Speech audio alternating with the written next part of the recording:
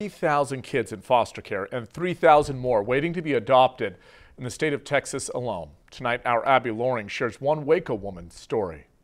The Cookie Barn can not only satisfy your sweet tooth, but a portion of the proceeds from the online bakery go towards families who foster and adopt with forever in mind. After selling over 150 dozen cookies in a little over 2 weeks to raise money for her son's baseball team, Andrea Smedchammer got the idea to start her own business with a goal to bake cookies with purpose. We have a famous cookie recipe in our family, and so I advertised and sold cookies to raise money for his baseball, and sold a lot and just got encouragement from friends from that of, hey, you could start a business. The Cookie Barn is an online-based cookie shop that donates a portion of the profits towards Encourage One Another, a nonprofit organization that supports foster and adoptive families. My family personally has benefited greatly from being a part of Encourage One Another. We are an adoptive and a foster family. The partnering really is just exciting, and so as the Cookie Barn grows, the exciting part is just the support that all of these families have. Smedchammer founded the Cookie Barn back in March of last year, and since then has donated over $2,000 to E1A. When you foster and when you adopt,